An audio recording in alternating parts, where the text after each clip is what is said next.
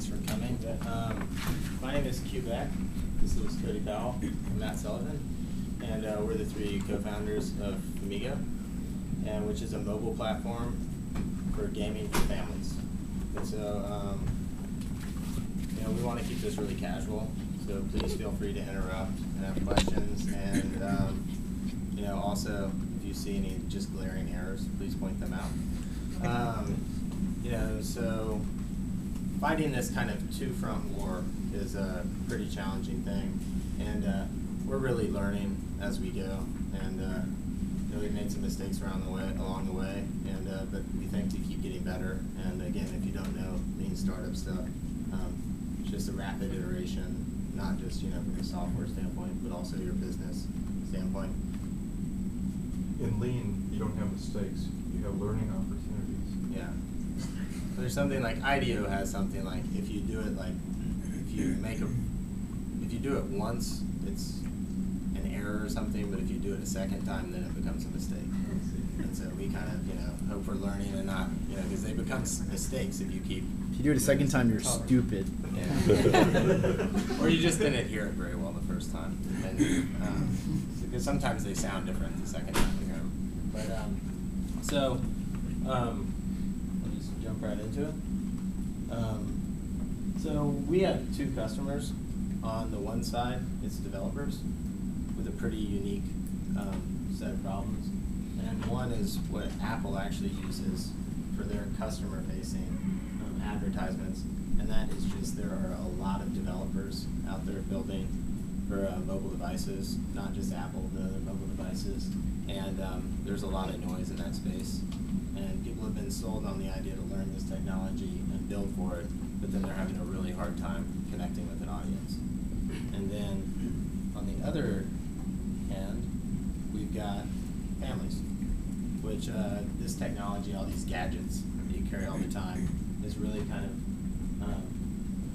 separating these people. They're all hooked up to the network, but not really connected to one another. And if you've ever seen me speak before, we had a similar image to this, which we've replaced. We took this from an ad that the Windows 7 ad that just came out this week. There are like 3 or 4 images exactly like this throughout the presentation. So we were wondering if we should write them a check for doing all our marketing for us.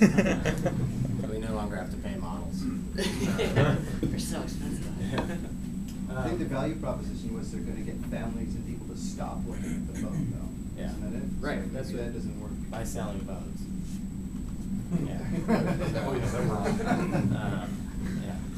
So we're actually working on the problem that they identified. It's kind of like, I like that. Yeah, more. What's the solution? More phones.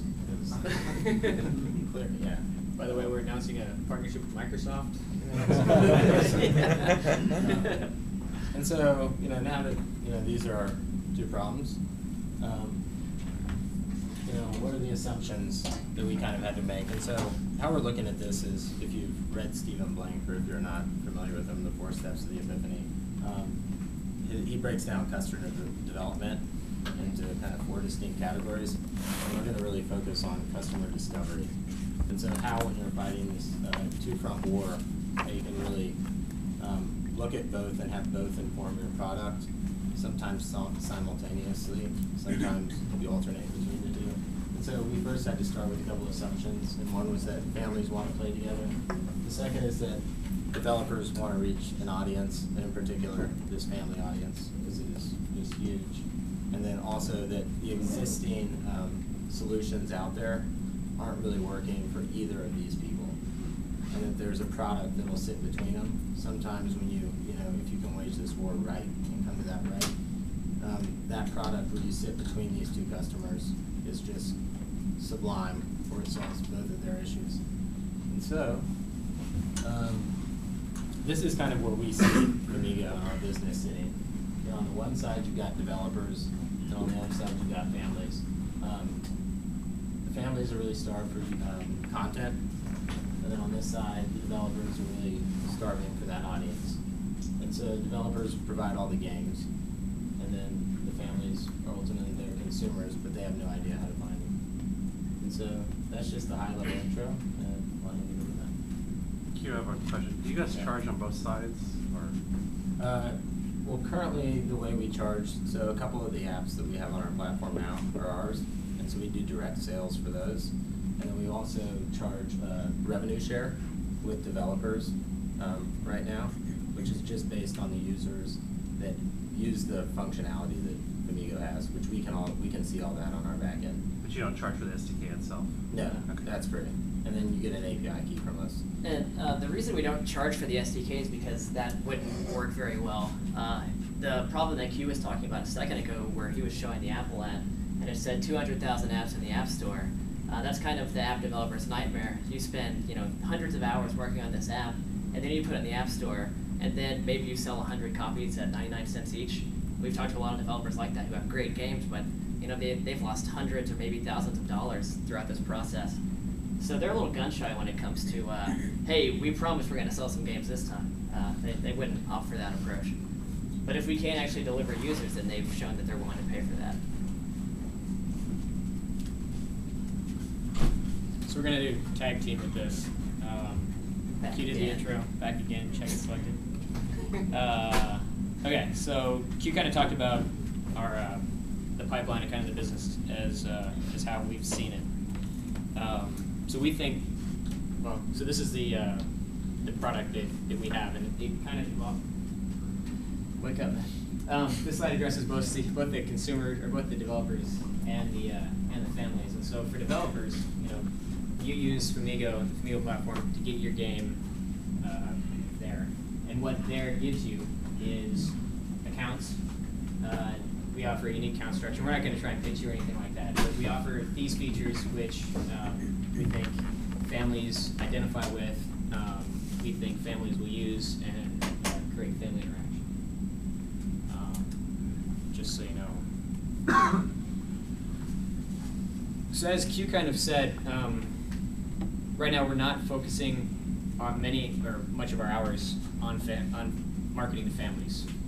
We're choosing developers. And kind of what Ash said is, he implied that there's a chicken versus the egg problem, and we didn't see that in our market.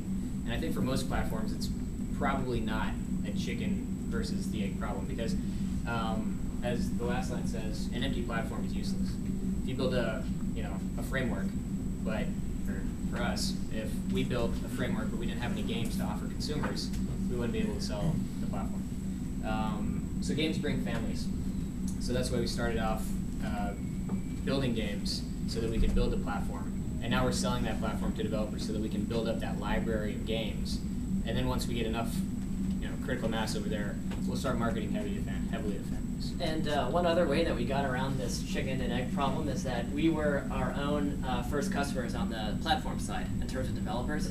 We built the first 3 games on our platform, and so that allowed us to validate this idea here that games bring families.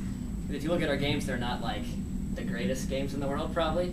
I don't think anyone's worried that we're going to be unseating World of Warcraft or anything anytime soon.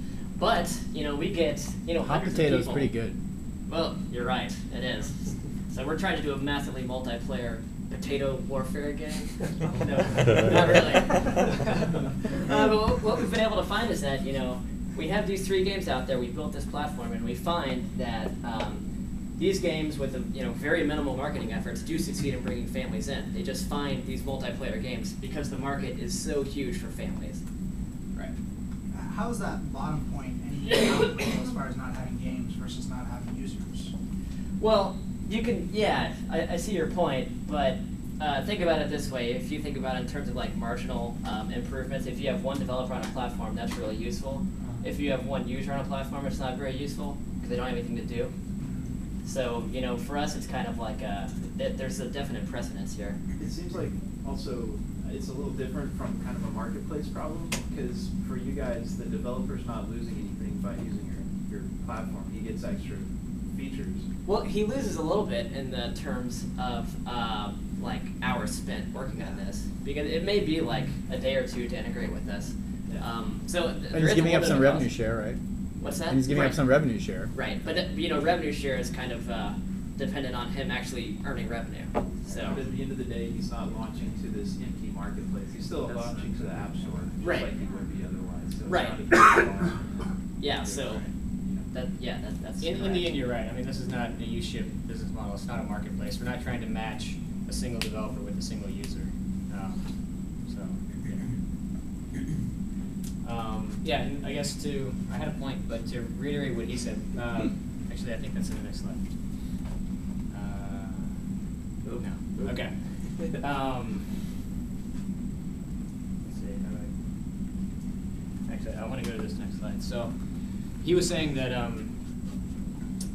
So I began that last slide by saying that right now we're focusing on developers, and so this is what this slide shows. Is that you've got you have our effort on the y-axis and number of developers signed on the x-axis. So right now we're up here.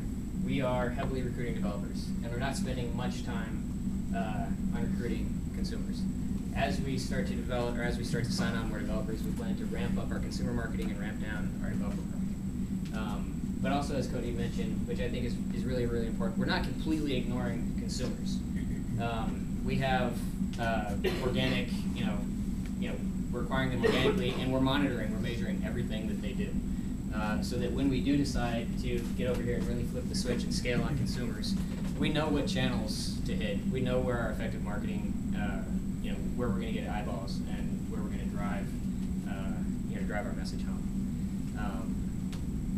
I have a question. Yeah. And you might be presenting this later, but what tactics are you using for marketing specifically to different groups? Like, how are you marketing to developers and how are you marketing to families?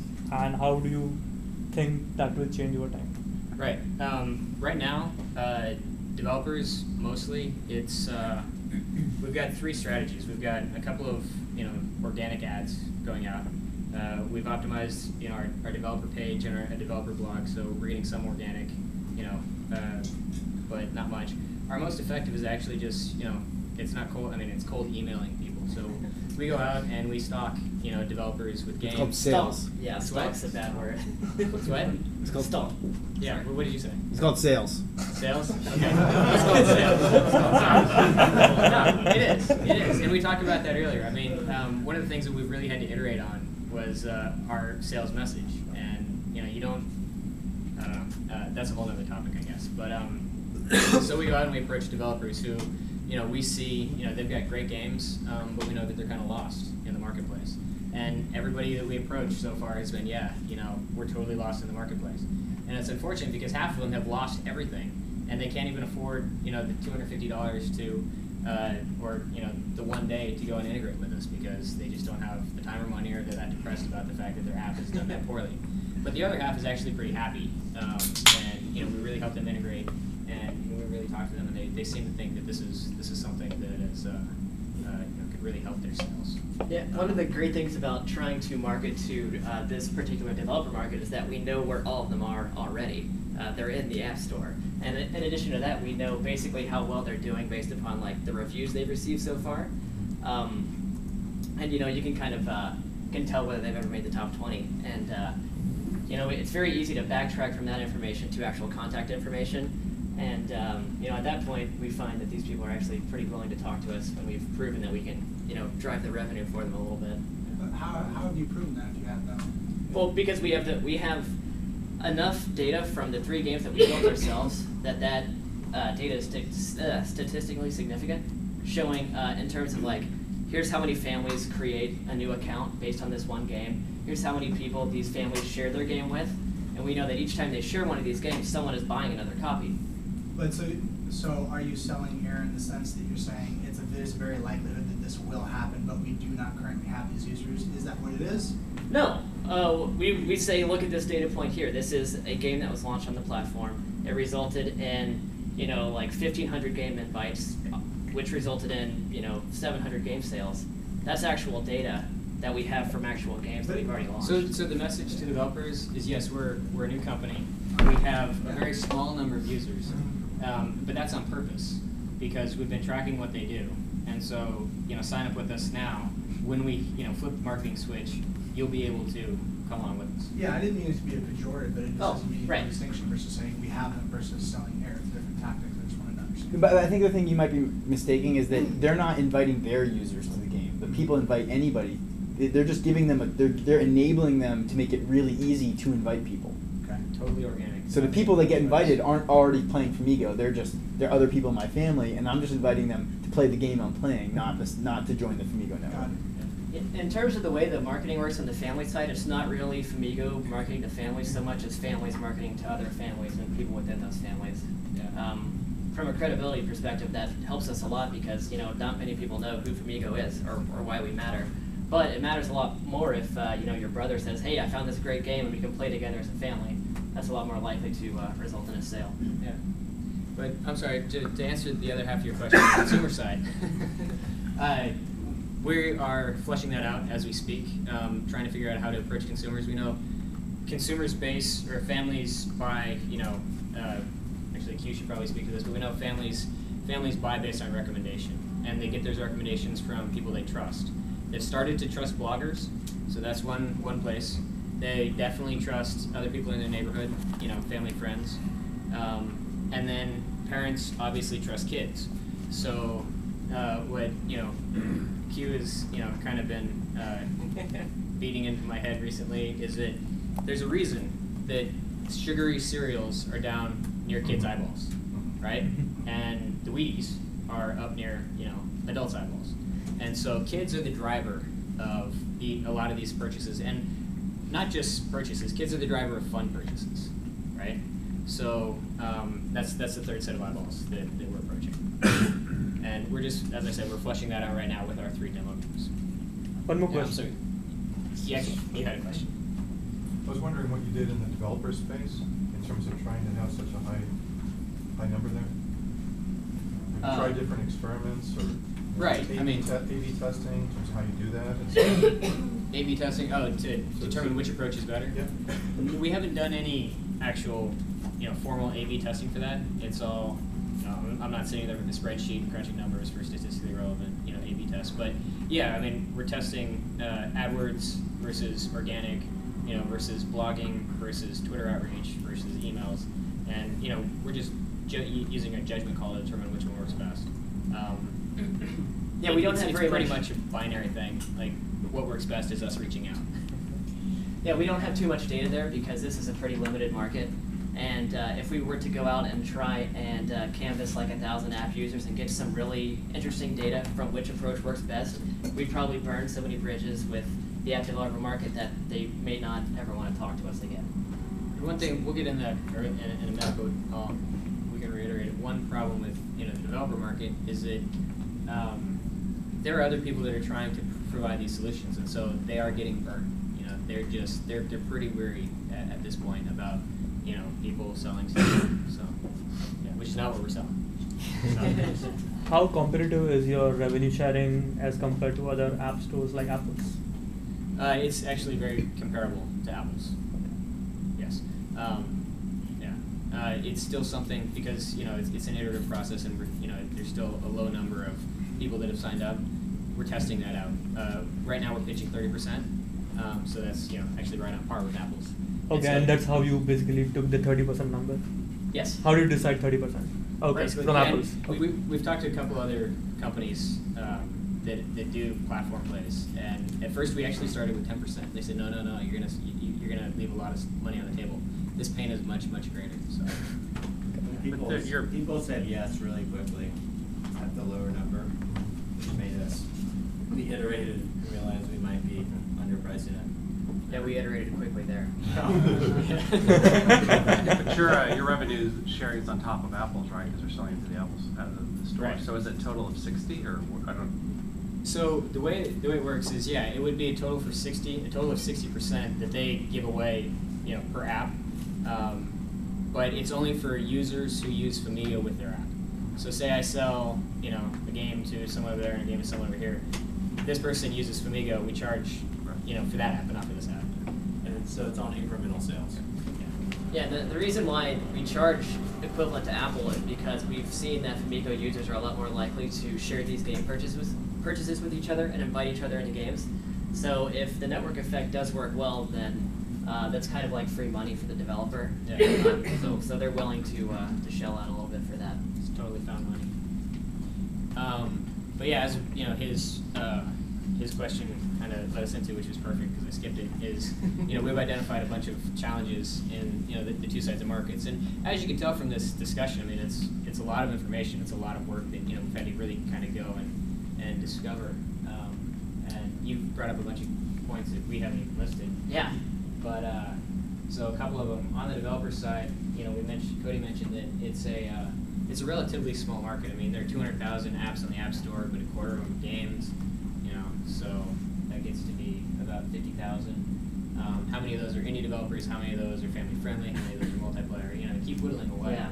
And so a really gross marketing approach, at this stage we feel could be kind of detrimental. They're also, like I said, low on cash. A lot of them have really kind of bet the farm on an app because at one point it was a gold rush, and gold rush works for a couple people, but for a lot of people they're just kind of left holding their shovel. And they're also overextended. Not only are they overextended in terms of in terms of the bills that they pay, but they're obviously feeling a lot of social pressure, from families and family members and everything else. And they're also over-approached. They're oversubscribed. I mean, I don't know how many people have apps on the App Store, but we've got 3, and I think every week I get some marketer emailing me about we're gonna sell your app for you. We're gonna do this. Just sign up with us, pay us $1,000 up front, and you're gonna make $10,000 on the back end. Over the past 2 weeks, I got a call from somebody who wanted to set up a meeting with their business development director, and she kept calling. I'm like, don't call me. And it was funny because I thought it was funny because she was using the same sales approaches that Mikey Trafton was teaching. So it's kind of annoying.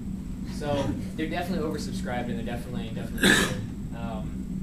But I guess so this is kind of a negative as well, but they love cool tech. I'm blanking on why I put that up there. I think one of the key takeaways from this slide is that these are completely different markets, and it takes different approaches to discover your customers in each market. For us, initially, one thing that we focused a lot on was this. We would say, look at this static library you just drag into your Xcode project, and it does all this magic for you. And they've heard that a lot, and it kind of contributes to this problem because this is the tactic that most people take to reach the developers. Right. That's right. And so we had to kind of change direction on that. Had to change our messaging. So on the family side, it's really easy to kind of explore this market because it is kind of an unlimited market. There's so many people out there that it's unlimited in the sense that we don't have enough money to reach all of them, on a significant level at this point. But that also makes it tough because we don't have enough money to reach all of them on a significant point. They're cash rich, so they I forgot now the name, but families are underserved. So right now, like our research says that families want to interact together, and like that image showed, everybody's connected, but nobody's interacting. So if we get them to interact on this device, which they all say they'd love to do. The kids say that they'd love to play games with their parents, just like they do on the Wii. And parents say the same thing. But again, they're not early adopters either. So this is a notable challenge because any kind of you can't sell a game with a bug to a normal family member. A kid is just going to eat you up. He's going to spit you out. He's going to take it and just delete it. Have you guys any research on how many families have enough iPhones to be able to make this viable? Yes. Right. Yes. Do And you actually only off the top of your head? need one. You only need one iPhone to make this viable. It just depends on the game. Okay. There's one game that we're talking to that you use. The game is called Face Race. Everybody should go download it. You take one picture, you use one phone that has a camera on it, and you can get as many people to play as you want just by taking a picture. And you get other people to make funny faces with prompts. It's a hilarious game. I wrote a blog on it. Q looks like an idiot in the picture that it does. He hates me for it. But that's actually, we've discovered we kind of have some expertise there that we can offer to these developers in terms of the different types of multiplayer games you can have based on like device constraints and gaming constraints. And that's one thing that they've responded to really positively, that we're not just like the people Matt talked about shouting, oh, money, money, money. We can actually make your game better from a certain perspective. Yeah. Because it's challenging to do. Sure. So how does your brand fit in all this? You mentioned earlier that from the developer's perspective, a user doesn't even necessarily have to know about Famigo to experience. So what kind of touch points are you wanting the consumer to have with your brand? Are you emphasizing Famigo or emphasizing just the games? How do you approach that? We do co-branding, and then we're supported by our accounts. When all the account pages feature Famigo, and once you've set up one of those accounts, you can play all the multiplayer apps that are enabled by Famigo functionality. So that encourages people to set up those accounts, and then they can also see other games. And then what are the mechanics of a user becoming notified of a new game on the platform? And I'm assuming that's what fuels this, them inviting other people. What are the mechanics of that? We actually just got a compliment on that from Eric. Yeah, right now it's we're just sending out emails. We're just sending out notifications. Because when you when you sign up, you get an email account, and then as we have time, we are going to start doing. Once you're in our apps, we'll serve ads for other apps, but just on our platform there. And we're working on another engine that will draw from the other people who are in your neighborhood that are playing the games, and say, the Sullivans are playing this game. Someone in your network is doing that, and it's all in the device. And so We're fleshing that out as well. We've got a couple of things, but yeah. so something that we just, so one of the things, so the numbers as far as the devices, what's interesting and why we're on Apple first is because the iPod Touch is actually really a huge seller for kids. It's replacing the Nintendo DS as well as the PSP as the gaming platform and device of choice for kids. And it's a way that, and we're also seeing some behavior now that we've heard from parents a lot, where parents are buying their kids that device so they can prolong or push off the buying them a cell phone talk, where they take on that whole data plan. And a mom who owns this site here in town called Volunteer Spot just bought her 12-year-old daughter, like she was telling me this a couple days ago, the iPod Touch to push that off. And so that's what makes it attractive. But we did hear this a lot about how many families actually have this many smartphone or devices. And so we've iterated on that, and it will be live soon, something called Our Neighborhood, which allows family-to-family play. And so then any one family with one device, as long as you know another family or two with at least one device, all of a sudden you can play a multiplayer game. I have a question. So, do you have anything for games that are free? Or are y'all, because the game is just ad-based. Right. Do you have anything built for those? Because y'all could still market and help push people to download those, but there's not the traditional revenue model there of download, pay. Most of our customer acquisition right now actually comes from a free game that we built called Family Dots. Everybody, we just pushed an update. It looks really good. And that's been really effective in terms of getting those eyeballs and then being able to spread them, the gospel of Famigo to them a little bit, and for them to find these other games. We don't have a revenue model for monetizing free games yet. That's something that we'll have to explore. We are under the general notion that families don't like ads; they don't like being force-fed. So that's going to be a little bit tricky. In the long run, we can't say that the business model that we really, really want to get to is a subscription-based, all-you-can-eat model where family pays up front, certain like Netflix, $15 a month, and gets all the games they can have. Every time we ask about that, they say yes, that'd be great. I mean, the other thing you could do is possibly have channels of different types of games based on ages and everything like that, just different magazines. Yeah, absolutely. Right. That'd be great. Okay, but one of the key takeaways on this slide is that these are two vastly different markets, so the customer discovery conversations that we had were completely different. Here, we could walk into a room and say, hey, do you want to play a game with your family? And everybody would be like, yeah, sure, whatever. And here we walk into a room and say, hey, are you an iOS developer with a multiplayer family-friendly game? And we never heard a yes to that. So it required a lot more work to go find these people, And like we said before, our whole business hinges on being able to find these people first. For sure.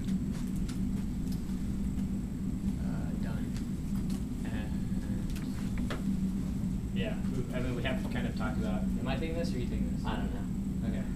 I'll just kick it off and you can finish it. Okay, sounds good. Pass the baton. So based on all those challenges, and we have been talking about the solutions kind of intertwined, but we can kind of go over them. But you know, it's really, you know, a lot of lean startup, you know, stuff. Everything you read, everything you hear is, you know, get out of the damn office. You know, your customers aren't in there. Your customers are somewhere else. Our families are at the mall, or they're at a restaurant, or at a coffee shop. Our developers are likely In a dungeon. In a dungeon, or in California. I don't know. Listen more, sell less. And so this is kind of what, you know, I was talking to, what I said about Josh is, we actually had to go find a Capital Factory mentor to help us work on our sales pitch, and a lot of it involved listening more. In fact, like our sales pitch, you know, if we talk to somebody, it's basically, "Hi Ash, my name's Matt." Hi. So I feel kind of awkward because I don't think you know who I am. I didn't. Okay, well that's good. Then maybe I could take 30 seconds and, you know, explain what I'm all about, and after that you could kind of tell me if you want to keep talking or not. Sure. Okay, so there's a lot of listing in there. In fact, when we have these conversations, it's more white space than anything else. That was really hard for me to do, actually. So, point number 3 is focus on the primary pain, which we had wrong for the developers. We thought it was going to be tech. We thought, hey, grab our push notifications. We give them to you for free. Hey, we've got these great account systems. We have in-game chat. You know, we have, you can build asynchronous games, which when we offered that, I don't think anybody else was at the time. But no, they didn't really care. What they cared about, which we found out, was the fact that we curate those games. If you sign up with Famigo, we limit the noise. I mean, everybody on Famigo, all the games on Famigos are going to be on Famigo will be quality games, and there's some algorithm that we have to figure out, which involves the number of games that we have and the number of ears or eyeballs that we have, and we can't go over that number, otherwise we're going to start losing these. That's already happening on other platforms that are out there right now. And the other thing, as I said, is that, you know, we measure everything. We've got our little dog out there just keeping one eye open, and he's recording everything. And so if you guys don't know about pyrometrics, I highly recommend checking out Dave McClure's talks. If you're dealing with multiple customer sets, it's really helpful to define different metrics for each customer set. So for us, you know, we have numbers for family acquisition as well as developer acquisition. In terms of activation, an activated family is a lot different from an activated developer. You know, an activated family has gone through the whole gameplay. An activated developer has, you know, made an API call at some point. So those are different numbers in there. It's worth breaking these down one by one according to which set of customers you're dealing with. Otherwise, you get an inaccurate and kind of like half idea of what you're dealing with. Yeah. Do you also do per game sort of analytics, or? Yeah, a little bit. It's real simple right now. It just shows API calls per game. So we get a rough estimate of who's done what based on the games we have in the system. But it's one thing we need to work on. I'll handle the slides. Okay. So if any of you guys have ever talked to us for a while, we've probably started babbling about continuous deployment, as we're big fans of that lean side of the spectrum. One of our major offerings is this API that anybody can call to no matter what device they're on. It's just HTTP and JSON. And so, you know, we can deploy the hell out of that thing, you know, like 50 times a day, that's no problem. And we can do the same thing with our web app that all our families sign into and see their points and invite people to, because we control both those environments. However, the end product that our families are buying, we have very little control over that, because it all goes through the App Store. And that really, really limits the speed of iteration. If you find a one-letter typo that you wish to correct, you've got to go through the entire process of an app update. And that can be, you know, 7 days or more. And during that time, maybe you found 3 more typos, or just like minor changes. And it feels like it never really stops. You're like Sisyphus rolling around. So maybe this is just a unique data point for you, but I happen to have 3 kids at home. They have iPod Touch, and one of them has an iPhone, and I can tell you that I don't update their phone more than once a month. So it doesn't matter that you would iterate every other day, for them it would be completely irrelevant. Right. Maybe I mean, sometimes I don't get around to updating them once every other month. So I think you have to keep that in mind. And I don't think I would be unique. I think that their friends' parents do the same thing with them. Is that, finally you got it. Get off my back. Go play. Yeah, that's a very good point. So keep that in mind. I think that you need to work that into your equation. That it doesn't matter how agile you are, your customer is not going to be. No, you're exactly right. That makes the problem even more. Yeah. It enhances the problem. I mean, if you want to talk about any kind of mistake, if we have one mistake in our game and we sold it, in a game that was developed by somebody else, and we sold it to your kids, they would get it and they'd look at it and they'd see it's broken and they wouldn't touch it again. I can tell you that that's absolutely true. Right. When they were littler, they would tell me that their computer is broken if a game doesn't work, and they wanted a new computer. Yeah. So you definitely lose them on the first defect. Right. Off you go. Right. So we've been experimenting with ways to get around this limitation in the App Store. We've built up some functionality that we can pull static content down onto all of our games every time they start up. So in the event we want to change some verbiage, or we want to change gameplay itself, we've got a game that just came out called Rad Ribs, which is just like Mad Libs, but don't tell the Mad Libs people that. The whole thing is like a story-based game. If we find out that I'm an idiot and I said adjective instead of adverb, it's very easy for us to go in and change the text of those stories without having to do a whole update process. But this is not something that we had any idea we would have to do. We imagined this would be much simpler for trivial updates, and it was not the case at all.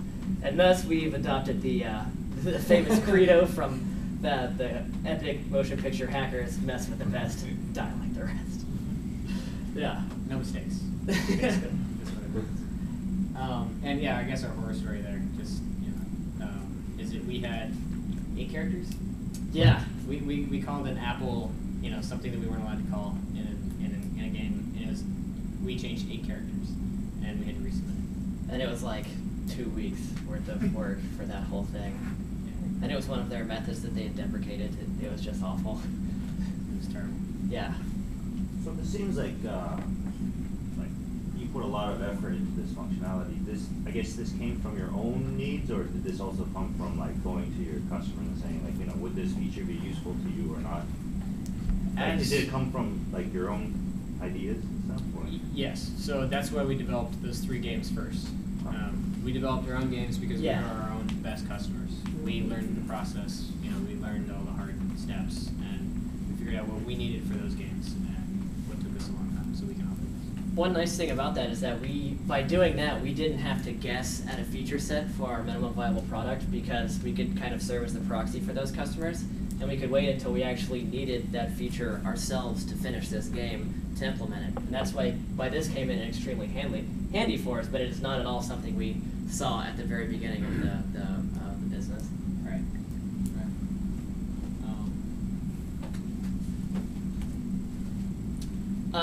Okay, so kind of customer discovery lessons learned. One thing we found is that we neglected having some of these conversations with developers for too long. We really thought, having built this platform for these games that we built ourselves, it's really fully featured, but we were kind of coming at everything from a technical mindset at that point. So we would come to them and we would say, hey, push notifications, asynchronous gameplay, all this stuff. And we showed earlier with the market challenges that developers are overextended, and that just kind of fed into that problem, because they hear people spouting this technical jibber jabber all the time. Once we really had to get out of the office and find a lot of developers who were sort of in that sweet spot of family style gaming and talk to them. I said earlier, there are some developers who have spent thousands of dollars on an app and sold $100 worth. We had no idea that was like an actual number that you could come across in this business. That just sounds awful, like a bloodbath. And we've talked to a couple of people in that situation.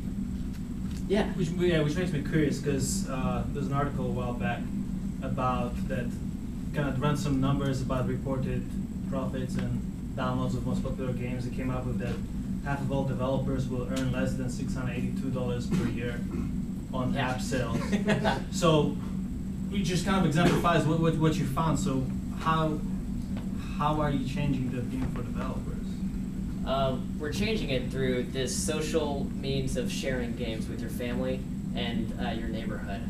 Okay. Like it's not a distribution problem; it's a marketing problem, right? It's developers know how to code; they don't know how to sell. Okay. And so we're offering them selling, a bunch of different. Okay. I have a quick question for you. So your system is built on top of the Apple App Store, right? No. It's a totally separate platform. Totally separate. Well, in reality, you kind of have an alternative app store, even though you're not going around the app store, because you have Right. the app store of Famigo itself. Yeah, it's but what it is it's a library that you would drag into an existing app that's sold through the App Store. Right. So we're not trying to take anything from Apple. Right, and that's not even my question. I think what I was going back to was, as a developer, what you were saying is, that's a big selling point, being able to iterate, right? Mm-hmm. But what does that work if you're on top of the Apple Store and the stuff still has to go through the same 2-week approval process? Well, all of our games rely on network connectivity for everything that we do. So the first time you fire your game up, it logs into Famigo and verifies, like, okay, which family member am I based on my device ID? Right. And that's when we pull all that content down. So, that still goes through the app approval process, but once it's in, we can still tweak things a little bit ourselves in the back end, because we can rely on that connectivity to suck all that new information down.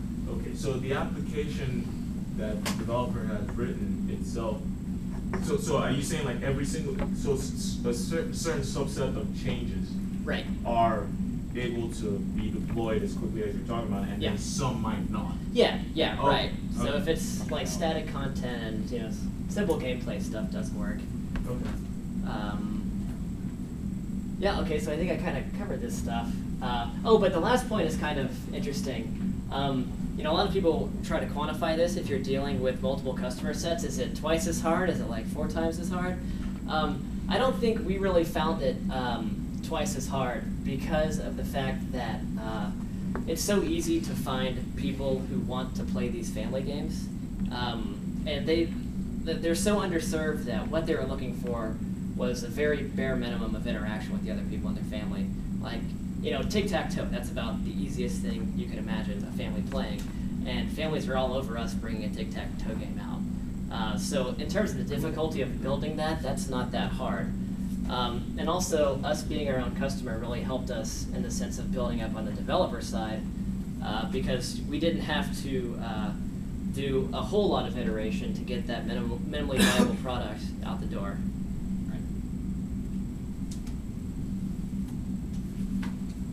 Yeah, and so as you can tell, we've been talking this over a lot, so sometimes we race ahead of the slides. But yeah, fake until you make it, I don't think is a bad strategy at all. That worked really well for us. The nice thing about it is that we were able to test those core assumptions very quickly.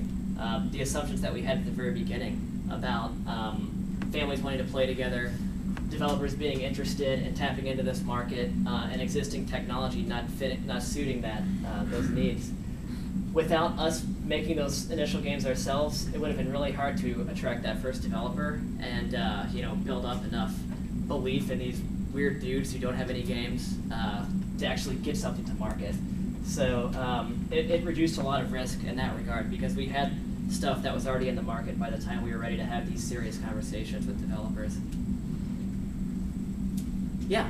How did you avoid the temptation to make it cooler than you really needed to do it? Because when you're your first customer, you're kind of cheating a little bit about the whole customer development, going out and figuring out what people are willing to pay for. It helps a lot that we're not very cool guys. I also got hungry. It's you got to sell stuff in order to get money, pay for food. So yeah. Yeah, that's kind of a constant drumbeat for us is to get something out the door.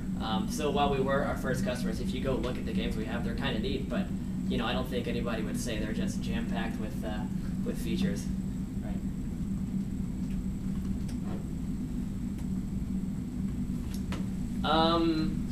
And so in terms of going after these multiple customer sets, we found it very easy to have a pull strategy for families. Once they knew what we were up to, they would come to us and say, do you have more games yet? Do you have more games yet? Whereas developers, were not coming up to us and saying, do you have more features yet? And we had to go to them. And from an implementation perspective, it really helped for us to focus on just one customer set at a time, because it's kind of a context switch. If you go from, okay, I'm building something great for a developer, to, oh, I'm building something great for a family, you have to get into a different mindset for each one of those. So for me, I would have like a few day long iteration on one side and then a few day long iteration on another side, and just kind of bounce back and forth like that, deciding what to do based upon feedback from the people that we had already spoken with. And so this is, if we had to pick 5 things out of the multitude of things that we've been talking about going forward, this is, these are the 5 things that we're really trying to focus on. Is, as I said, push strategy for developers, pull for families, focus on customer and product development one side at a time, which keeps it's a nice cycle. It's a lot of work, right? Effort's always up here, but alternate development and testing, and then really, really try to use hacks like Cody was talking about to minimize the batch size and maximize the iterations. Could you talk a little bit about how you actually did customer discovery with the families? Did you interview groups? What did you do there? Yeah, lots of interviews. Lots of we'd send out surveys. We got a lot of statistically relevant data from that. And then I got a bunch of kind of like pre-packaged studies that are done on behalf of like big media companies. I'm from traditional media, and so I still have connections there. And so I was able to mine for data and get a bunch on that. And then lots of it is, we've tested extensively. Once we thought we had minimal viable product, we went out and set up testing sessions with a bunch of families and just worked with them a lot on multiple occasions, and saw what it really looks like working, and we continue to do that.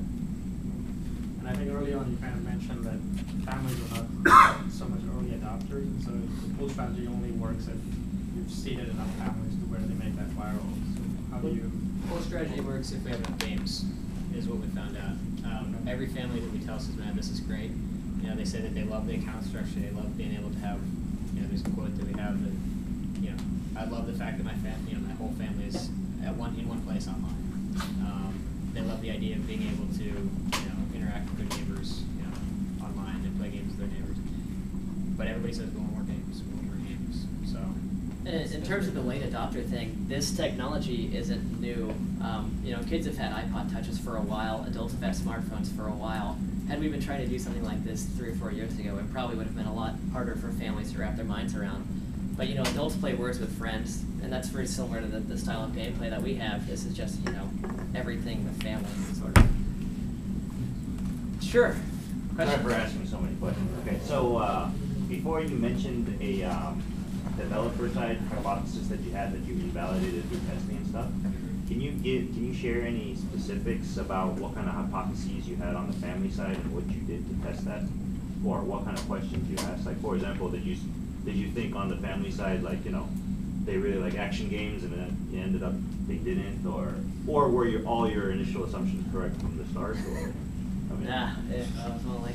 Yeah, that'd be nice. So the family assumptions, we actually we didn't start developing until we'd spent a lot of time with families. And so the story there goes is that, I know how many of you know how long we've been around, but we started with Capital Factory in summer of '09, and so while we did do some developing then, it was all, none of it was released, it was all testing. And so we had a lot of time to really just kind of go out and talk to families and ask them what they wanted while we started development during that whole summer and during the fall. So we had the luxury of not really needing to go into it with hypotheses, I guess is what I'm trying to say, is we just kind of went out and asked what they wanted. Well, I was kind of curious on did you try the sales approach that you just demonstrated? You just walked with random families and hi? Oh, no, it's friends of friends, connections. We utilized our own family networks to get introductions to people. Introductions from them to other people to start getting some distance between us, because it's any direct connection, the interaction and everything is going to be corrupted just because you have that pre-existing relationship. And so we started to get kind of hear different stuff the further away we got. And we were lucky enough that people were very nice and people were very interested in this and think it's a cool idea. That families almost every time we were walking out of a testing session would be like, hey, I know some other people or my neighbors would be really into this if you need more testing families. And so, it's kind of anecdotal, but that also, was, finding the families to test with. We've never had an issue with that. What kind of information on the family side are you able to share with developers? In terms of, well, for example, you said some families were requesting a game that wasn't there. Do you share that data with developers that may have that game or may not be able to build it quickly? Yeah. So one of the developers we were talking to actually took one of his games and maybe it doesn't count because I showed it to my family, but we spitballed ideas around a couple beers with not the kids anyways. My family's old. We'll definitely share ideas whenever they need them. How do you overcome the idea that this is a framework on top of a framework when you're selling to developers? I mean, just like you were saying, developers go, oh crap, I gotta write yet another framework to write for. How do you overcome that? I mean, you guys were already talking about how tough it is for those guys. I mean, and they've already invested all this time on this app that isn't selling. How did you overcome those kind of? In terms of overcoming those objections, one thing that helped us a lot was to put as much as possible out onto GitHub. So if you're looking at GitHub right now, you'd find our iPhone and iPad SDK. You'd also find a working example app. So that kind of removes a lot of the magical pixie dust elements of what we're describing, because you can just load all this up in Xcode and start hacking it up yourself. And you can see that it's not very much code to actually integrate all of our stuff. I did the example app in like a few hours. So I mean, having actual functioning code I think helps quite a bit there. It's also not a new concept to developers. There have been a couple platforms that have been out, and I mean that's actually really helped us. It reduced a lot of the questions on how do we deliver this, to developers. But if OpenFaint and and I'm trying to think, Crystal SDK, they've all got APIs and SDKs that you can use, and so developers have been using these for a year or so. Speaking of OpenFaint, how do you plan on? Is your differentiation basically we are just for family? Yep. I like to use the metaphor that you watch TV. OpenFaint would be like ABC, NBC, Fox. They've got all kinds of programming. We're the Disney Channel and Nickelodeon. We're a family channel. All families all the time. But family also by making them multiplayer, which is a radically different and more social experience than just simply putting something up on a leaderboard. And we've actually really watched them very closely and tried to learn a lot from OpenFaint. Some people who are integrating with us now have had apps on OpenFaint, and we've learned some lessons there. And one is that they felt like it was a new level of noise just built on top of their apps, and then all of a sudden, OpenFaint has, I think, 4,000 or 5,000 apps that are all also of really varying qualities, all next to each other, and the functionality is really just kind of leaderboards. And they might do, a free app, once a day or something, which is just like, on a smaller scale, Apple saying, oh, this is a featured app. Or that one person who's anointed, thus gets, this big spike. And then, it's back to business as usual. And then if you can, kiss the ring and get that. But we found that, like, actually a slower process because our families or because our customers are, slower adopters.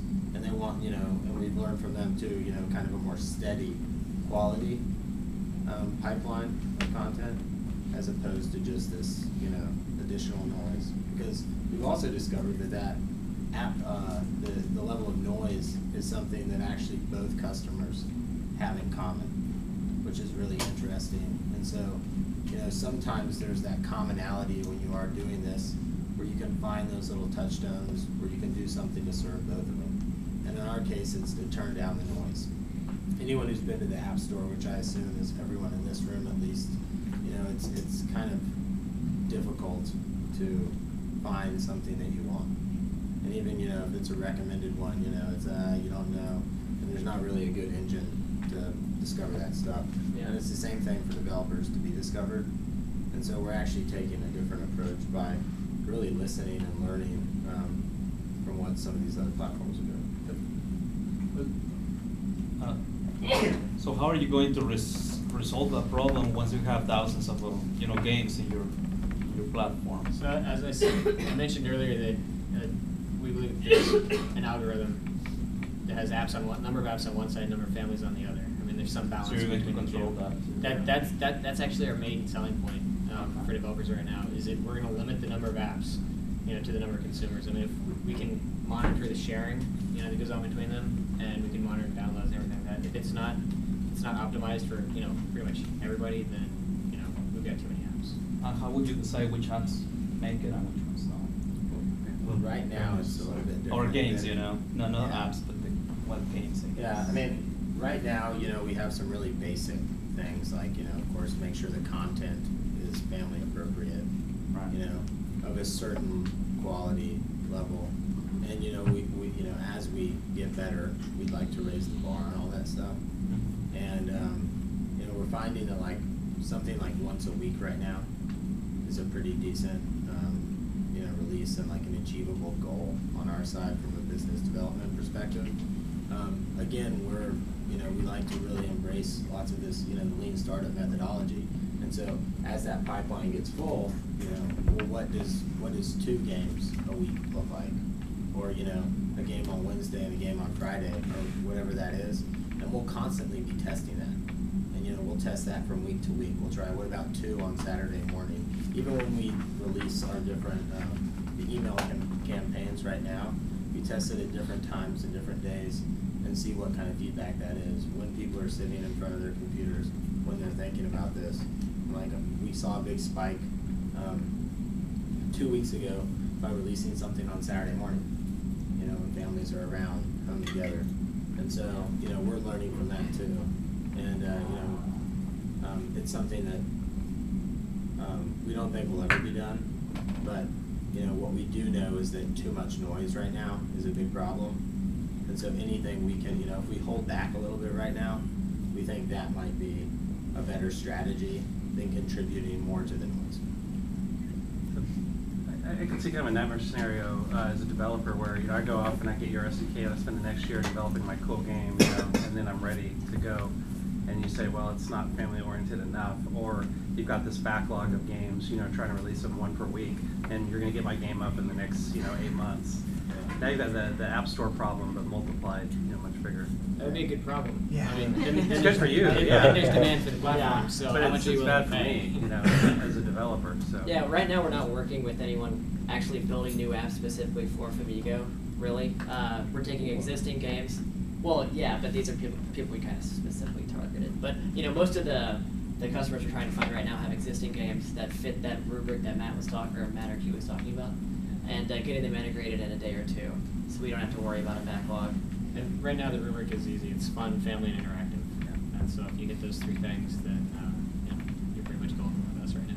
And then because, you know, because we're at this stage and you can repurpose your existing apps, you know, that have already run through their life cycle, and with the you know, day or so, maybe 2 days it takes to integrate, we haven't run up against that problem yet. And that's a challenge that, you know, hopefully we get to face at some point. I think so. Are you next? Or I don't know. Whatever. I'm curious to know how continuous deployment is working with an API and developers, considering that if you change something that breaks their code or whatnot, how can you iterate quickly with your SDK? Well, we don't introduce breaking changes via continuous deployment.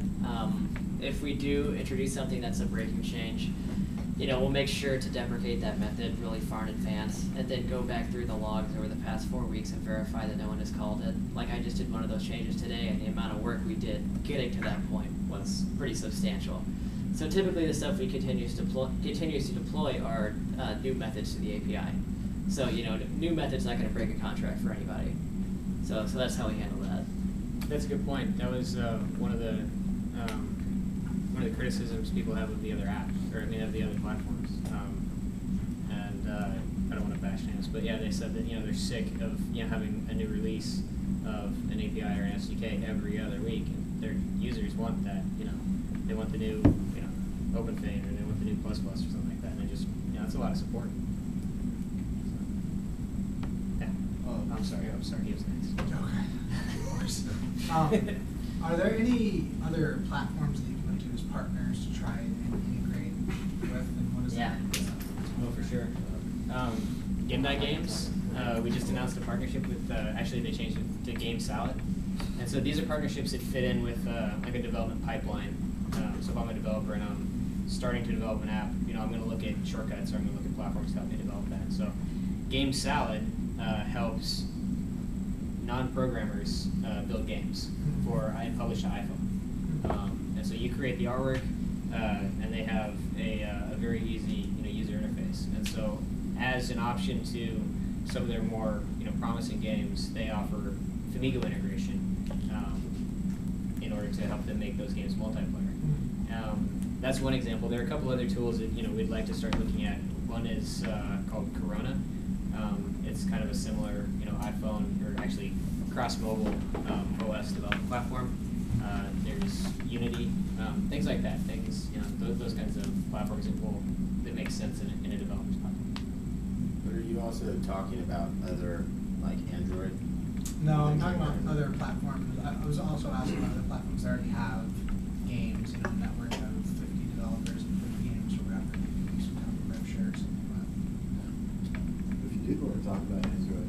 Yeah, that's my question actually. I guess 2 questions. One, is there a similar platform that has sort of multiplayer for some bolt-on that does multiplayer for people's apps now besides you guys? Right.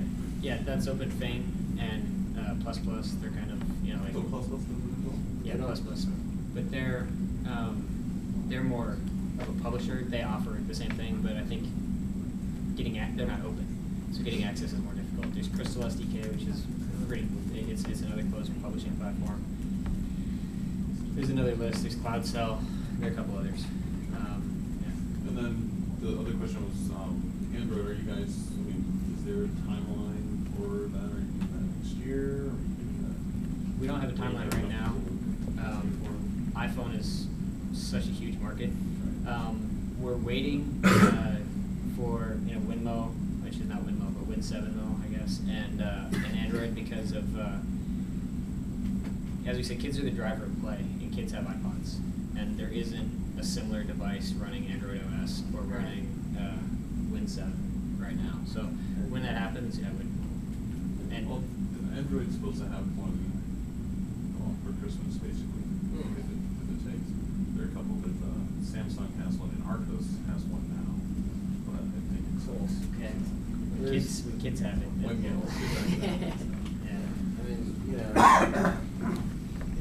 That kind of fits in with what we, when we were talking about in the customer discovery, and sometimes us, when we first approached it, selling the wrong thing, and we were like, yeah, we're going to be, device agnostic, and we'll have an SDK for Android, and we'll have all this cool tech, and this is what we're going to sell, because we thought, oh, these other people are working on it, we need that to be competitive. No one's really on the customer side asked for that yet. No one's paying for Android games. Yeah. And so so no one's asking for it. And so but if we can take that one, the SDK that we have for Apple, which we know people are willing to pay for and are really interested in, and spend that time instead making that better and working on that, that seems like a better use of our, of course, very limited bandwidth. And would we kind of all secretly like to go to Android at some point and do that cross-platform thing and see some of this migrate away from Apple? Because, you know, I mean, yes. And, you know, are we positioned, if that happens down the line, to, you know, buckle down and build out that SDK for Android? Like, absolutely. But not until we're asked and paid to do it. So maybe one point that, you know, we've kind of said a bunch, but maybe we didn't write down was, I mean, we're watching our competitors very closely, and OpenFaint just released a Android SDK, and you know, you can watch that. You know, one of my favorite games is by a developer called Mr. Fung Fung, and it's cool. Such a cool name. Yeah, it's called Mini Squadron. You've got a little, you know, plane, and you're shooting around, and you can shoot tons of stuff. It's awesome. But now you can have real-time play over Wi-Fi between an iPhone and an Android phone. And yippee-doo-dah, but you listen to his Twitter feed and he's like, okay, I'm up here on an iPhone, but I'm not doing, you know, I had a peek on Android and now I'm doing okay. You know, it's not really like the gold mine that he thought it was going to be one, because they're not paying for apps, they're hacking apps, you know, for their kids, stuff like that. So we get to watch, which is one of the really big, you know, things that we've got teachers. Yeah, we kind of get to use them as a laboratory where they establish all these hypotheses like, okay, people are going to love this feature, people are going to love this feature, and all this crazy platform stuff. And we can see if customers actually do use that. But we don't jump off the cliff ourselves and do all this work. Yeah. And it's kind of interesting. Families just, by design, are a little bit slower moving. You have to, you know, mobilize that many people and get them on the technology. So they're not as, you know, they're not the bleeding edge of that technology. And so, you know, lots of the time we try to look towards that bleeding edge and see what kind of trickles down. And so we have a little bit of a buffer in our development for that. Absolutely, that helps. Sure. This is probably not related, but how big is your team? How many guys you have doing sales, development? We're huge, man. This is all us. This building is all us. This is the Famigo Tower. Have you not heard that? No, we're at 3.5 right now. So that's one thing that makes it kind of difficult. You know, trying to please two sets of customers. There are 3.5 of us. We've got to deal with Apple. But you know, that's why we're constantly trying to find hacks to, you know, minimize these iterations. 1.5 developers. 1.5. Okay. Yeah. Actually, maybe 1.25, because I can change a little bit of HTML. That's it. Yeah. So it's busy. We are busy. Yeah. Are you guys funded or bootstrap? Bootstrap. What ratio do you have of like iPhone to iPod Touch of your user base? Of our user base? Yeah. I actually haven't looked that up. Yeah, that's a good question. We should be capturing that when we aren't. I gotta get on that. That's a good idea, though. Yeah. Thank you. Okay. Are we all out of questions? Awesome. Well, thank you for listening to us. Thanks a lot, guys. Thank you.